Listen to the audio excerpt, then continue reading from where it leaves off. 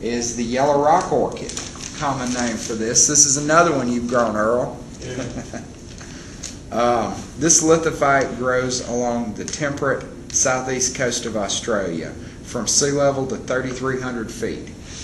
It grows on exposed rocks and may form huge mats. The upright or pendulous leaves are slender, terete, fleshy, and grooved. They grow to 4 3/4 of an inch long. They are usually numerous inflorescences bearing 1 or 2 fragrant flowers each about 1 inch in diameter.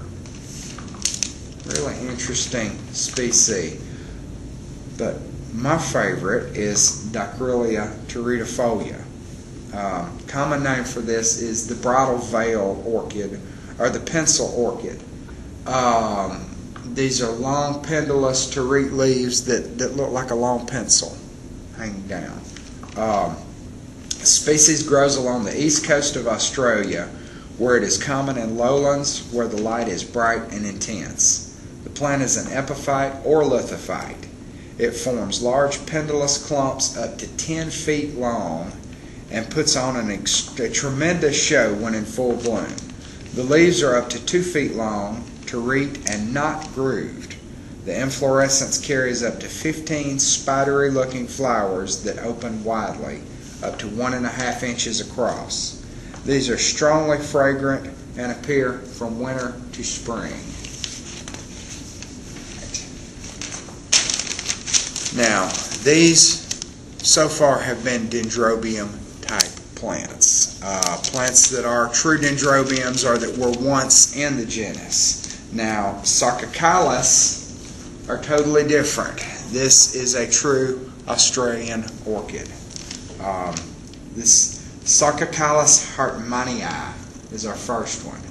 Now, this species is restricted to a small area near the Queensland-New South Wales border in eastern Australia. It grows in the humus of rock crevices and cliffs in both exposed situations and sheltered places at altitudes of 660 to 3,000 feet. The erect branch stems form small clumps and are up to 6 inches long. The curved leaves are about 6 inches long and 2/3 of an inch wide.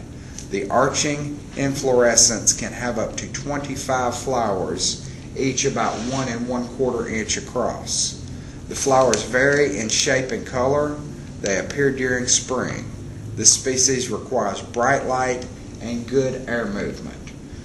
Does anyone grow Sarcocalis? I've killed some. You've killed some? Okay. Well, I've never seen one. I've never seen one for sale at a show or anywhere around. New Zealand World Orchid Conference. We went to Australia afterwards. They had a species conference in Australia, and there were a lot of those there, and I really fell in love with them, and I bought some. They're very popular with Australian orchidists for good reason. They grow there. Red at the center. Mm-hmm.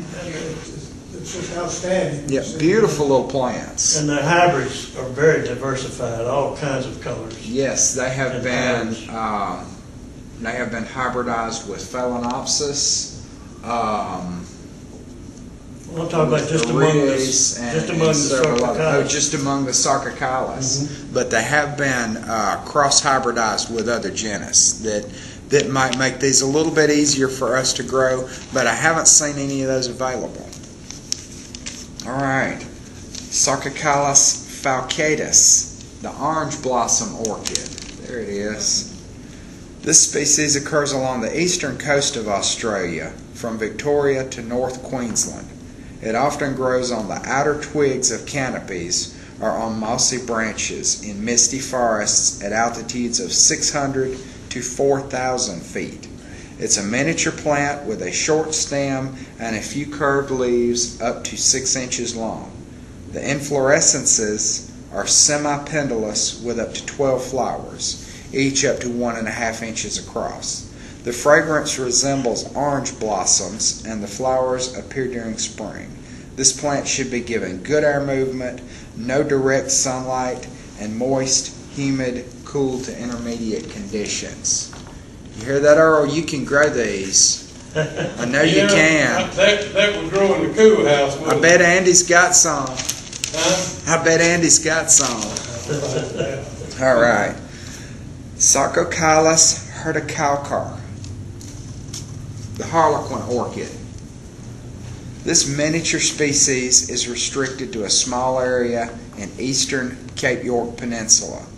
It is a small, semi-pendulous plant that grows on small trees along creek banks at low altitudes where there are dry winters and wet summers. The stems are up to 1 1/4 inches long with a few curved thin leaves up to 4 inches long. The inflorescence is up to 1 1/4 inches long with up to 8 flowers, though they don't all open at one time.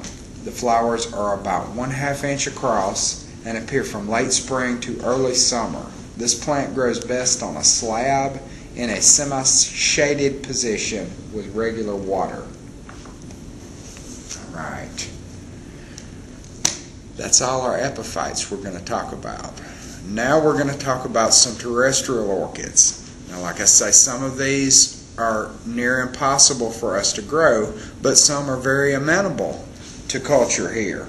I'm going to tell you about each one. We're going to start with some Pterostylis, a genus of about 150 relatively easy to grow Australian species, commonly called green hoods. This is Pterostylis curta, a widespread species that occurs from the eastern coast to Tasmania and across much of southern Australia. It forms colonies and has a rosette of leaves, each of which is about 4 inches long. The flower stem is about 1 foot tall and bears a single flower about 1 3/4 inch long. Flowering is from late winter to spring. That's how Pterostylis are really pretty when you see a colony of them growing together. In late winter One and spring individual in plant. the northern hemisphere or the southern hemisphere? That's going to be in the southern hemisphere. That's going to be in the wild in Australia where this plant grows. Here, if it wants to shoot up a bloom spike, let it. You know, don't cut it off, for sure. Pterostylis baptistii is a very easy to grow species. It is distributed in eastern Australia from Queensland through New South Wales to Victoria. It often forms large, dense colonies and has the largest flower of any species in the genus. The 3 1/4 inch leaves form a basal rosette. The flower stem is up to 16 inches and bears a single flower about 2 1/2 inches long. This species may flower in autumn or in spring. That's a pretty good sized bloom. I didn't realize, again, until reading this, that those are... I just ordered some Pterostylis. Good for you. I to knew come that in. you told me that you had possibly had a source for them. Are they Like- curta or... Curta, and I think Baptistii also. Excellent. Very good. There are sources, but you have to order during a certain time of the year, and I've been trying to order them for the last couple of years, but I always hit it at the wrong time, and they Right. can't ship them. Right. So this time I hit it up right on. Well, they say that they're very easy to grow. The majority of these plants... What's that? You know what elevation they grow? I'm pretty sure that these are lowland. Well, mine are coming from California. Okay. There's a judge at the Atlanta Center that grows them, grows a lot of the species of them, and you know, so I know they can be grown in this area. Right. Oh, well, you might do better with it out of doors, at least most of the season.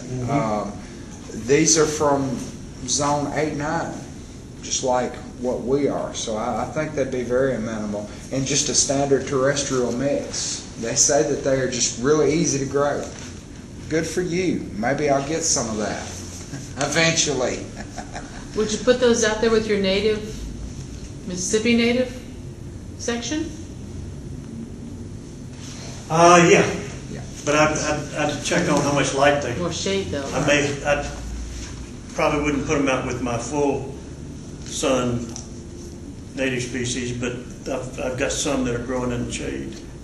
Bet they're highly variable. I really bet they could adjust to that. Did I miss one?